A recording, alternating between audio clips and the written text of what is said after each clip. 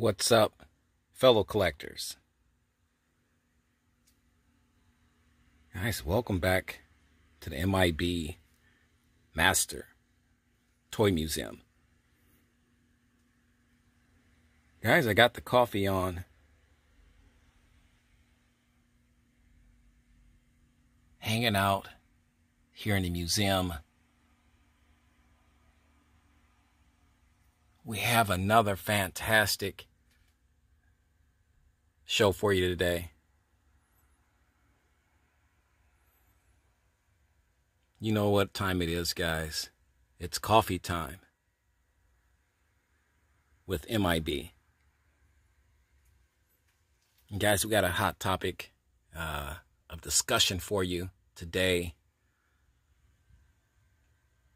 And this one I have put a ton of thought into. A ton of thought, guys.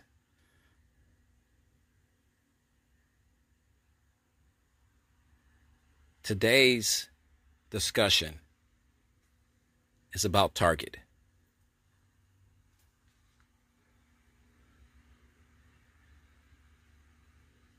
The misunderstanding of Target. The Target misunderstanding. I know some of you guys out there scratching your head right now. What is M.I.B talking about? We know all about Target.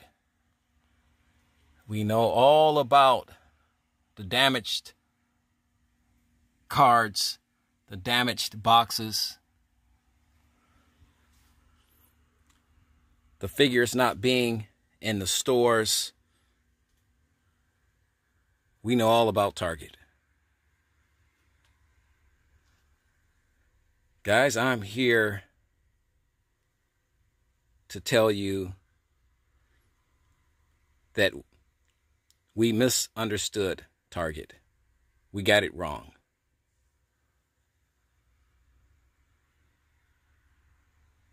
All of the negative publicity that Target has received in nearly a year, it's almost a year to the date that M.I.B returned. It's nearing that day.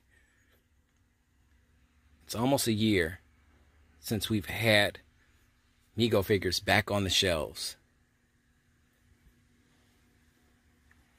Guys, we got it all wrong. It's not Target's fault. Sure, Target mishandled a few things. Sure, some of Target's employees really didn't have a clue to what M.I.Bs really were. But guys, we can't blame Target as a whole for a few bad setbacks. Not for a few bad setbacks, which in our minds seemed like many bad setbacks. But it wasn't Target. No, guys, because if it was not for Target, we wouldn't have M.I.B figures. That's not coming from me. That's coming from the head people at M.I.B.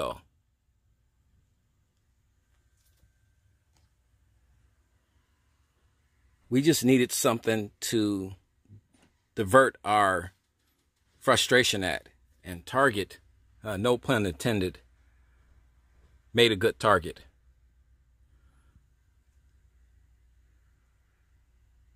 Guys, we got it wrong. This whole Target situation has been one big misunderstanding.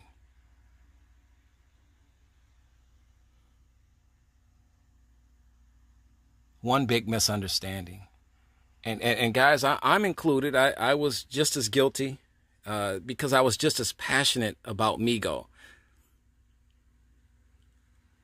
But we can't separate one without having the other.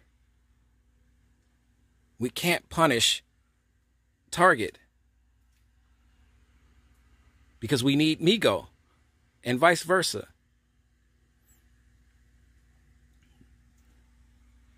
Guys, Target is not going anywhere.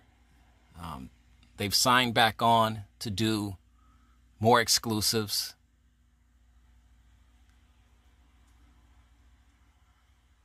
Bigger and better exclusives. We're looking at our 2019 San Diego Comic-Con debut of the Black Knight Detective. I call him the Michael Keaton 1989 Batman version, 14-inch Batman. The Green Shirt Kirk,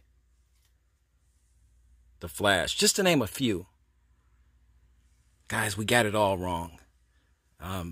You know, there's been a lot of videos out there talking about Target and bad-mouthing Target and throwing Target under the bus, accusing Target of being a poor retailer, when in fact, if it was not for Target, we wouldn't have Migo figures. Somebody had to take that leap with Migo, and Target took that leap. And because Target took that leap, we have other retail stores now that have joined in carrying our beloved Migo figures. But with any coffee time episode, we always want your thoughts and your opinions on this topic of discussion.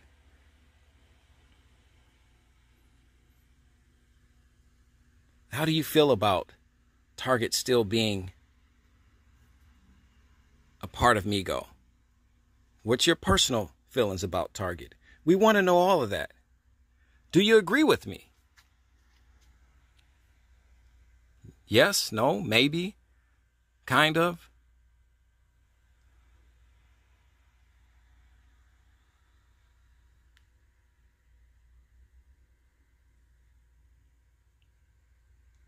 But we want to know, guys. We want to know how you feel about Target. And have your frustration, has it subsided yet with Target? It's been nearly a year. We're nearly a year removed from a lot of the frustration of not being able to find certain figures, of not being able to get Target employees to understand that Migo is pronounced Migo and not Me-go. But that's all fine.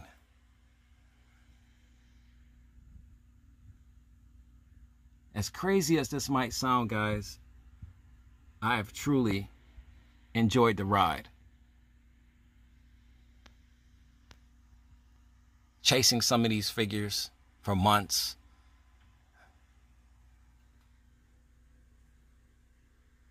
Staying up late to see if I could catch one of these figures on Target's website.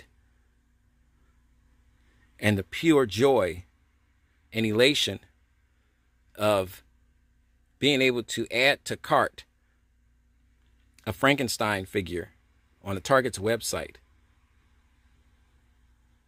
is priceless.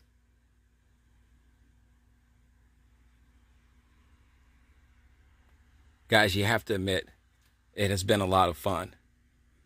It's been frustrating, but it's been a lot of fun, guys. And I think this our whole coffee time here, as we're just relaxing in our museum, enjoying our coffee.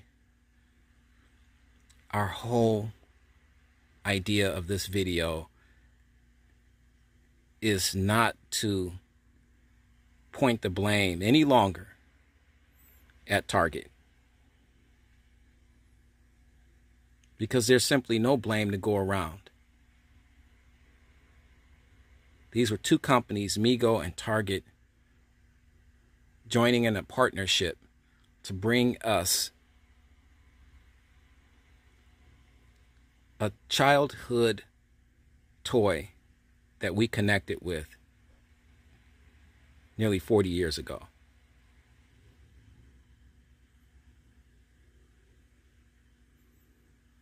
No more Target bashing, guys.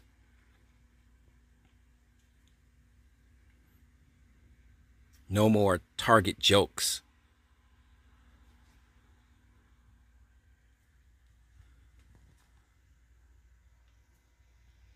We're all guilty of it because we are all in love with Migo.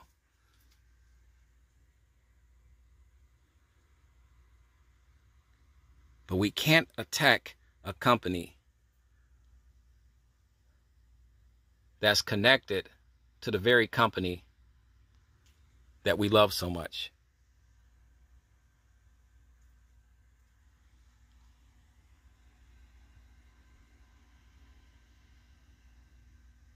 Target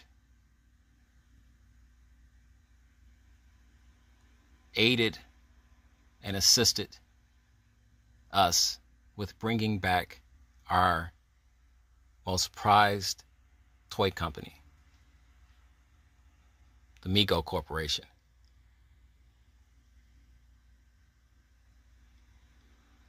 And it took a long time, guys, for me to kind of come to grips with understanding that I couldn't separate the two. You can't separate the two, guys. You just can't separate the two. You cannot have one without the other. And we talked about that in a few other episodes here at the museum.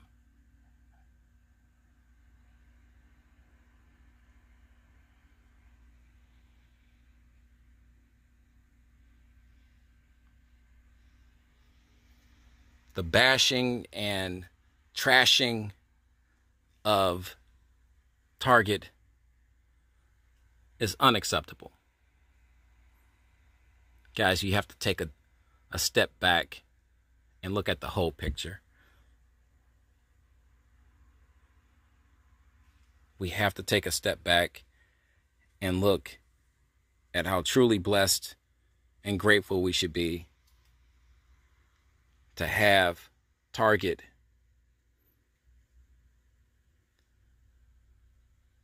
keeping these figures in the store, marking the prices down.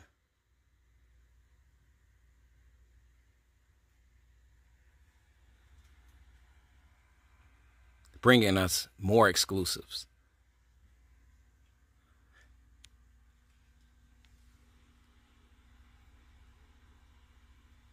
Have the packing and packaging of some of our figures been, well, less than stellar? Yes. But guys, for every one bad package story, I could share 15 or 20 great Target packaging stories with you. My two San Diego Comic-Con Batmans came in fantastic condition. I've done videos where the size of this box right here, one figure was packed in it with tons of bubble plastic.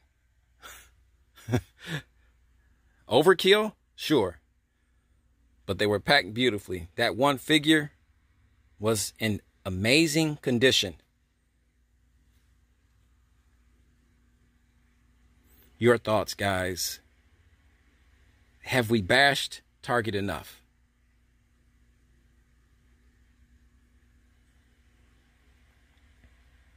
Has Target suffered enough from our wrath? of thousands and thousands and thousands of Migo collectors around the world. These are the topics and these are the comments we want to read in the comment section right underneath this video, guys.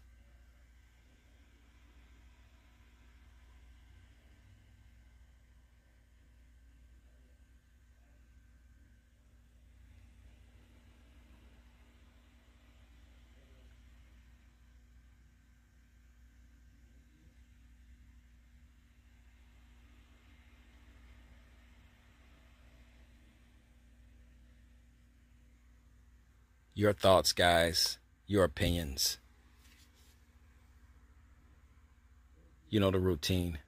God bless.